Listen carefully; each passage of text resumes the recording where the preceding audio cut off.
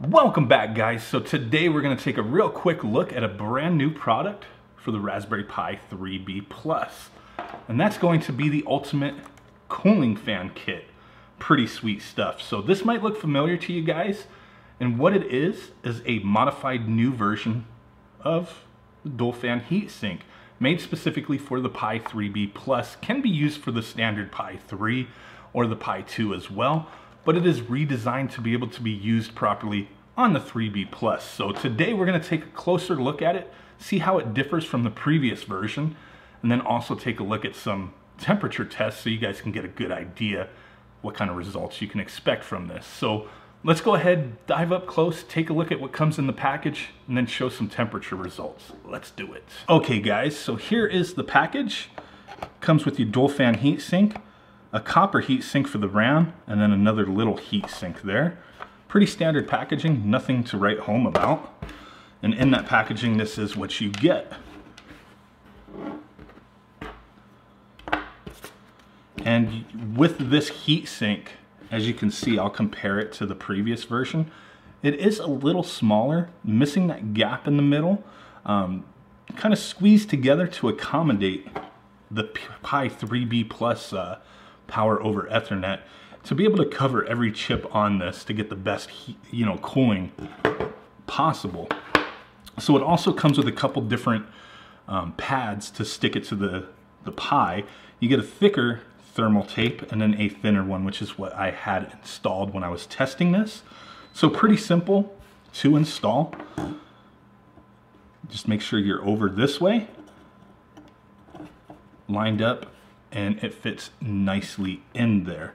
Pretty good stuff. Here's an old version that I have with the heatsink already in there. You can use the same acrylic case or pretty much any other case that it'll fit in. A lot of them work, like the Nest Pi and whatnot. And it also does come with a little instruction manual. Ultimate dual cooling fan for the Pi 3. Shows you different configurations on how to install it, depending upon if you have a B Plus or the standard Pi 3B. Pretty good stuff. So if you're using the B Plus, the Pi 3B Plus, you would put the other little heatsink there. If you're using the standard Pi 3, you would just push it over and the heatsink would cover everything on the top there. So pretty good stuff. So to install this, pretty simple. Plug it into the GPIO as such. It shows you in the little manual exactly how to do that. So the important thing with this product is the results that you're going to get. So what I did is I ran a test for about an hour without a heatsink, and then an hour with just this dual fan heatsink. Did not put any other heatsinks on any of the other chips. Bare, and then just like this, setup right here. So for about an hour, what I did was I ran my 256 gigabyte PlayStation only image, and I played Dead or Alive for the PlayStation 1. I backed out a couple times, scrolled through the attract mode menus, went back into the game. So I kind of would play for about 15-20 minutes, back out, scroll through the menu, go back in, play the game some more.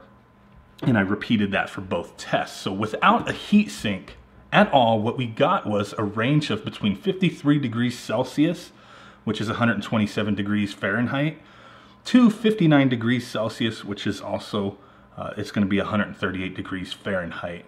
So a little range there, getting a little hot. My ambient room temperature for both of these tests was around 75 degrees Fahrenheit. So not much of a difference as far as the room temperature.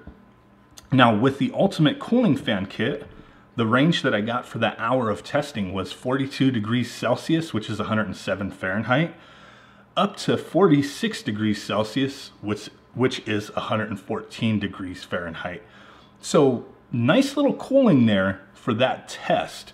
Obviously, the temperatures may differ depending on what you are doing, how much you are taxing your system, but to have, between a 20 to 24 degree drop off of cooling for using just this dual fan heatsink is pretty good to me.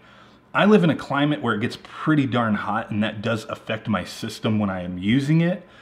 So I've always looked for what's the best solution to cool my Raspberry Pi, especially when I'm working on images or other projects, and I've got a lot of them I'm currently working on. So it's definitely beneficial for me to have a good cooling solution.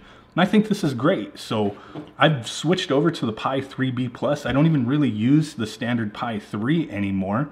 And I'm glad that this came out. So I'm going to be using this for all my builds, for all my projects.